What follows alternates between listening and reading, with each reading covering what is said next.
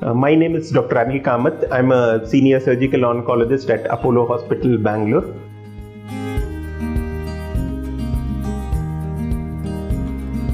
Once a person is diagnosed with colon cancer based on the biopsy result, the next step would be to stage the disease. That is to see how much it has spread, whether the disease is limited to the colon, or whether it has spread in and around the colon, or whether it has spread far off, that is to the liver and lungs and so on.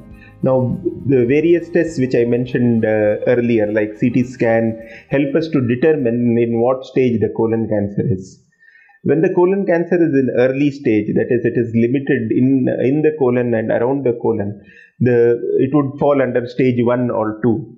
And when it has spread far away, like to the liver or lungs, it would fall under the stage 4. Totally, there would be 4 stages from stage 1 to 4. Stage 1 forming the early stage, which is limited to the colon, and stage 4, where the cancer has already spread to far off organs.